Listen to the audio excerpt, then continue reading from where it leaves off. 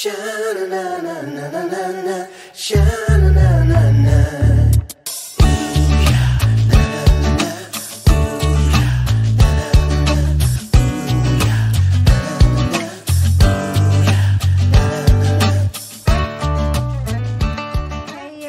It's Laura with Jot and Tittle Vintage Typewriters.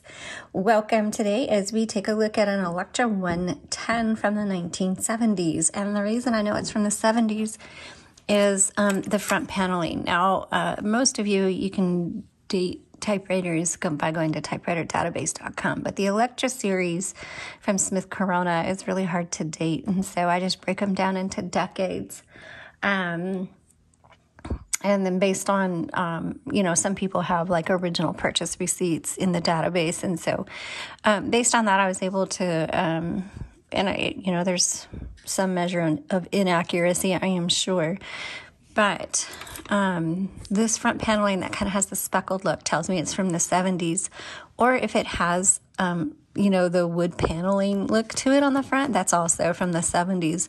Now, the solid black fronts tend to be like that borderline between the 60s and 70s, and the solid like cream or white tells me it's from the 60s. So that's how I date the Electra series. But it is not entirely accurate, and I just do it by decade, 60s, 70s. Anyway, either way, this one's from the 70s, and so you probably have one that's in front of you, or you got one, or you're getting one and you want to know how to use it. So I recommend actually getting your typewriter out and following along. So pause if you need to, go grab your typewriter and let's follow along. And also I'm going to say watch some of my other typewriter tutorials for the Electra series, because they basically all work the same. Excuse me. But you learn something different from each video. They're very similar, yes, because I have kind of like a certain pattern that I do in them, but I also say different things. Like this is a totally different intro. I've never talked like this in any of my videos, and they're all a little bit different, and you're going to learn something new in each one. All right, so let's get started. I'm going to grab a piece of paper. I'm going to start from the back. So back here is your paper holder. I hope you can see that. You might not be able to, but anyway, I'm kind of filling up the whole screen. But back here is a paper holder. Sorry that you can't see that, but I'm going to load my paper, and the way you do it is there's a metal plate right here. And so you just set your paper right behind that and then turn the handle, and then your roller should grab that paper, bring it through, and put it underneath the metal bar. Now I'm going to scoot my paper over. I have it. It's not where I wanted it. So that's where the paper release comes in handy. You just pull that forward, adjust your paper, and then release it. Now to move your carriage, this is your carriage. Sorry, I have a different view on this video that I'm used to. So sometimes I don't realize if I'm in or out of the frame. I'm going to try to look here. This is your carriage, and to move it, there's two black, and yours may be white, like tabs or sticking up, and you just pull that in, and it doesn't matter which one. You can do either one, and it'll move your carriage. Now, it's very common for these plastic tabs to break off, and if yours is broken, you can just use the remaining one. If both of yours are broken, you can use something firm, like a piece of wood or a plastic spoon or a pen cap. We've seen all kinds of stuff. Pen caps, we've seen plastic spoons, actual pens. You can there's a piece of metal down there, and you can attach something that has some stiffness to it, and that'll just give you the leverage to move your carriage release. Okay, over here on the left side, and I know you can't see it, but yours should say 1, 1.5, 2 on the top, and there's a little shiny lever next to it. That is your line selector. So when you hit your return handle, which is this right here, it's going to advance 1, 1.5, or 2 lines. Margins have to be manually set, and to do that, there are, you know what, I am just going to No, there are 2 tabs back here. You just press down and drag. You can look at some of my other tutorial videos because they're from the top perspective. I'm trying to do a little bit of front because I do kind of get those requests sometimes, and I can't really do both unless you just go watch different ones. Over here on the left side, you'll notice that the handle on this side kind of has like an extra lip, or it's a button. And what that is for is when you turn the handle on your typewriter, you'll hear it click. Okay, it's clicking every half of a line, but sometimes it's not lining up exactly where you want. So this is for variable spacing or roller release, whatever you want to call it. I don't know what they're called, but I press it in, and now you can turn that roller, and it frees it up. So you can place that wherever you want, and then you release. Okay, let's open up the top.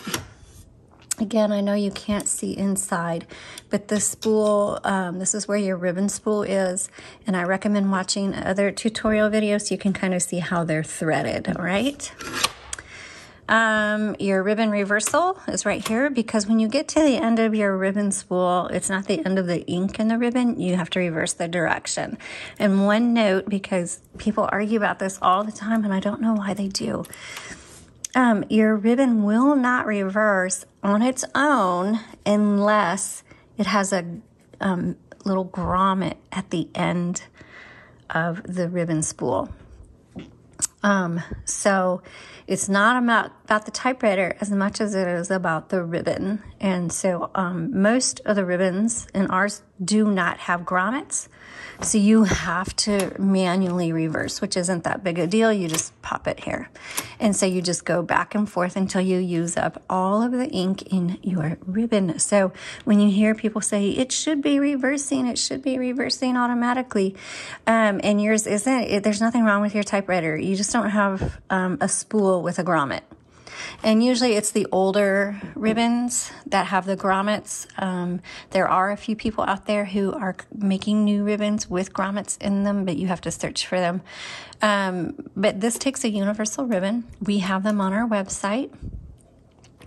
We have single color and we have black and red combo. But they are pretty easy to find. So this takes a universal ribbon with a it's a 2-inch spool with a 1/2-inch ribbon. Okay. This is your tab. So you press that and it tabs over, you set, and you clear. On this particular one, the tab does not set, so just be aware that I'm not going to be able to show you how to, other than you just put it where you want. Let's turn it on. You put it where you want, you hit set, and it should set your tab. Oh, it just did. On my demo video, it didn't do it. So anyway, that's how you set it, and you can clear it. And it cleared it. Okay, so this is the on-off switch. Man, I'm taking a long time. Let's speed this up. All right, here's your color selector. So black, red. If it's in the middle, it's not going to type right. That's the stencil setting. So if you're having trouble typing, it's not imprinting well, check your settings. Make sure it's firmly on the black or the red, or reverse the direction of your ribbon. It could be either of those things. Down here, you have your space bar, power space. And then also on these electric typewriters, there's 3 keys that have an auto repeat, meaning you hold them down and they'll go ch-ch-ch-ch. So that's the dash, the period, and the X. Pretty cool. What would you use that for? I don't know. Some people use it for typewriter art. Sometimes if you make a huge mistake, because there's no erase button on here. Now you can use whiteout, but I don't recommend it because the whiteout gets down into your typewriter and causes problems. So I personally don't use whiteout. But when you make a mistake, you just backspace. Backspace does not erase, but then you can X through it if you're going to X through the whole word, which is usually what I do, or you can dash through it. Or if it's very similar to the letter that's supposed to be there, you can just type over it. However you want to do that is entirely up to you. Just know that when you're using a typewriter, it is not perfect. That's part of being a typewriter, writing with a typewriter, is you're gonna have to embrace your imperfections. And for those of you who are OCD, that's gonna be a little difficult for you. You're gonna be retyping over and over and over. And if that's what you want to do, awesome. But the rest of us would just embrace your mistakes and keep going. All right, so that is the basics of the Smith Corona Electra 110. Like I said, it operates pretty much the same as all the Electra series, so I recommend going and watching other tutorial videos that I have for you on the Electra series. And I hope you have fun. Oh, by the way, shift, lock, that's for uppercase, and symbols. That's what the lock is for. To release it, doesn't matter which one, just hit shift. And then people ask, what's the copy set? Really, that just determines how hard these typewriters are going to strike your paper. I don't notice a difference, but you can kind of adjust it and see if it makes any difference in the color, you know, like if it's darker or lighter. I don't see a difference at all. So that is how you use your Electra 110 typewriter. On-off switches here. I'm going to go ahead and turn it off. And it's a lot quieter. But yes, electrics are a little bit noisy. And we always recommend a non-slip typewriter pad underneath them, because your electrics, well, all typewriters, but especially the electrics, have a tendency to wander and scoot as you're typing. All right, thanks so much for watching. You all have a great day.